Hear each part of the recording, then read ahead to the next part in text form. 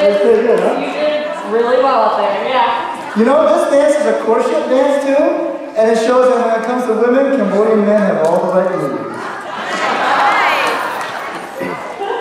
Well, that's the end of our travels, isn't it? We have to go back to America now. Well, now before we go back, we got to make that long trip back. Yeah, another 22 hours. Another layover in the Philippines. Okay, what are we going to see there this time? This time we're going to see the Phil Am Association, and they'll be performing a polka set Naya. Well, this is going to be the last performance of the night, right? After this, we'll be heading back home to Rochester. You said. It will be, but we've had a great time traveling the world.